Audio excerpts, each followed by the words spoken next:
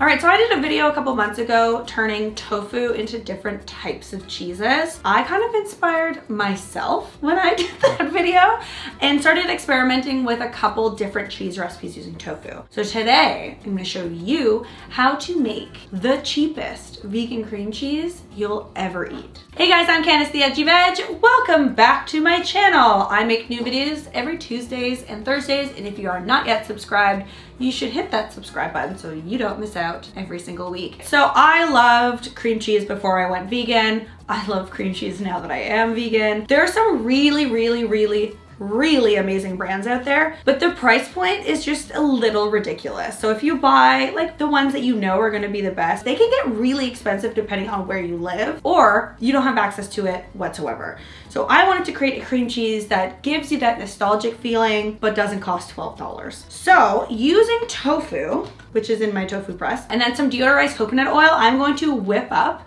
a really nice, easy vegan cream cheese with ingredients that most likely you already have in your home, or ingredients that you probably, as a cooking person, already have on hand or pick up on the regular. All you need is a blender, tofu, deodorized coconut oil, lemon juice, miso, vinegar, some spices, and nutritional yeast. All right, to start with this tofu, the first thing I'm going to do is press my tofu. So I've done this. You don't need to press it for a long time. Just make sure if you're using something like this, like pour out the liquid on the side here. This is my tofu press. You don't need something like this. It's not a huge deal because the moisture actually helps with the blending. I just try to get out as much water as possible. So I've just pressed this for like, I don't know, 15, 20 minutes. But there's a bunch of different tofu presses you can order online, or, you know, you can stack a bunch of stuff on top of it to get it out. I just find that every time I do that, it topples over and I end up smashing something in my kitchen. So that's why I got this guy. So this is our tofu. We're going to stick that in here. I mean, if you have a high-speed blender, that's definitely preferred for this recipe, but you don't need it. You could just blend it for longer until, you know, there's no chunks or anything in it. I like using tofu for these recipes because, first of all, it's nut-free, which is great for a lot of people out there. Also, tofu has virtually no fat in it, which is also great because we're adding coconut oil, which is a fat, and it's stupid cheap. This block of tofu was like $2. We are going to add miso paste. So again, miso, if you buy it in like the container, you may see it as like an expensive ingredient, but given, you know, how little you use in most of your recipes, it lasts a long time, and we're using just a little bit for it. And chances are, if you are cooking vegan food on a regular basis, or just cooking on a regular basis, chances are you have this. You don't absolutely need it, but I definitely feel that it adds a really nice umami flavor to the cheese, and a lot of vegan cheeses lack umami flavor, so I like to add it. We are going to add nutritional yeast. Again, if you are cooking on a regular basis, chances are you already have this, but nutritional yeast is also like stupid cheap. For spices, we are going to use some onion powder, garlic powder, salt, and a little bit of dill. Now this won't make it super dilly, it just adds a nice tang to it. If you really hate dill, I can never taste this as dill in the cheese, but if you really hate it, you can leave it out. And then of course you need some tang in your cheese, so along with the tang of the miso, we're also going to add lemon juice, as well as apple cider vinegar. If you don't have apple cider vinegar, you can use like a white wine vinegar or rice vinegar as well. Just any sort of like neutral vinegar will do. And this makes a ton of cheese, so it's gonna last for a while. And it freezes nicely, and you can use it as different type. Like you can add different ingredients to it and even make it like a dip or bake with it. You can use it the same way you would use any other cream cheese. We are going to start blending this, and while it's blending, we are going to pour in our oil. This is a little bit more than half a cup. I'm gonna start pouring in 1/4 cup first and see the consistency, and then keep going. You just need your Vitamix damper or like a spoon to push things down. Just don't get the spoon caught in the blades, and then, you know, you'll have a mess on your hands, but use this guy to really smush things down.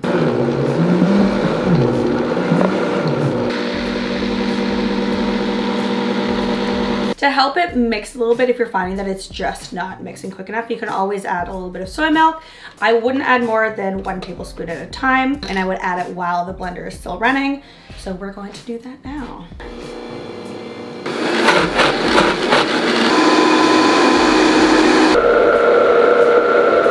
So we have our cream cream cheese here. Now it is a little bit of a yellow tinge, which you will notice because of the herbs and also the nutritional yeast. So if you really want it to be like super, super white, you can definitely leave those out.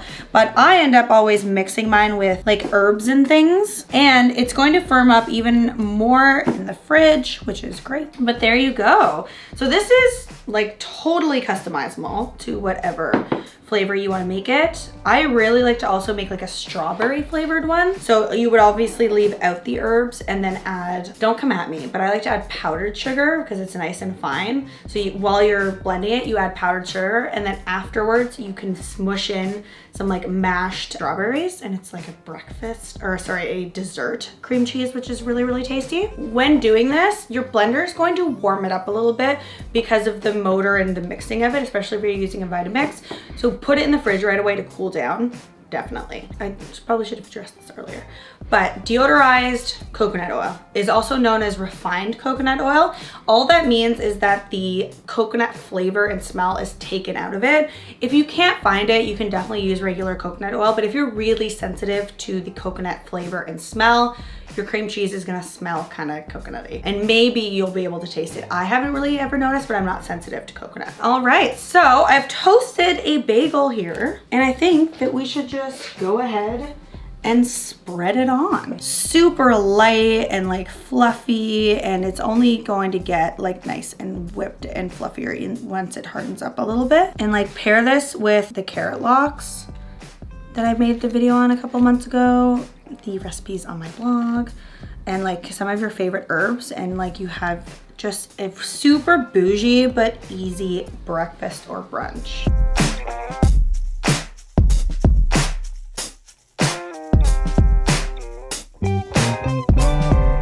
That is how you make the easiest cream cheese, the cheapest cream cheese, but vegan. Ooh. It's so good. The perfect amount of tangy, and the texture is so whipped. It is a flawless do. Like I said, there's a couple different variations you can do with this. So if you do want to cut back on the kind of herbiness of it, just take the dill out. I would go half on like the garlic and onion. If you want to make it sweet, you can leave all that out except for the salt, and then add some powdered sugar and some berries, and then you have like a nice dessert cream cheese. And you can also make the tastiest and cheapest cream cheese icing. All right guys, I'm Candace, the Edgy Veg, and you made it to the end of another video. Amazing. Good for you, good for me. We like food. If you're new here, hit the subscribe button. If you like this video, give this video a big thumbs up. I make new videos every Tuesdays and Thursdays at 4 p.m. And let me know in the comment section below how you like to make your cream cheese, or do you like to buy it, or what recipe you want to see next. Okay, bye.